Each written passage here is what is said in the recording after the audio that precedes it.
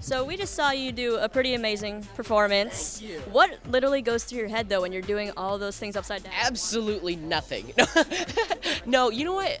It's really funny. I was just thinking of that a couple hours ago, and I'm so nervous before, and then I get to doing it, and I end up focusing and kind of forgetting. And you'll see me like when I start it, I kind of get into like this blank stare where I'm really focusing, and I think it's kind of necessary for me to do what I do. But absolutely nothing goes on in my brain.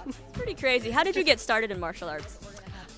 You know what? It was odd. I'd like to say I was kicking out of the womb, but it's just one of those passions that I've always had my whole life since I was 4 years old, and I've been doing it 10 years now, and don't ever want to stop. Very, very impressive. Thank you, And you have a big episode coming up, Kicking It in China. Kickin' It in China. What was it like filming that?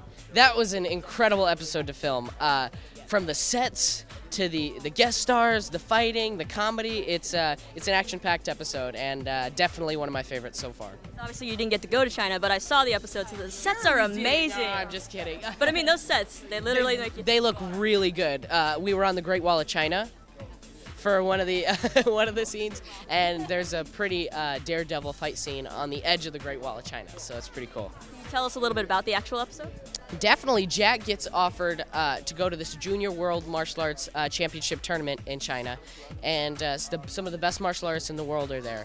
And let's say one of the characters finds out that Jack might win it.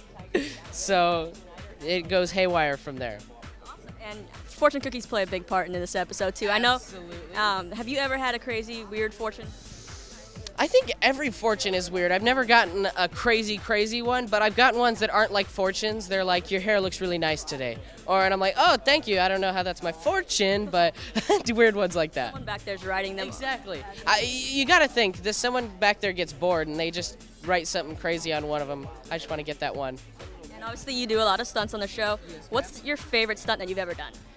My favorite action sequence would have to be definitely the Kicking It in China is one of my big favorites because we're fighting on the edge of the Great Wall of China, and that was super cool.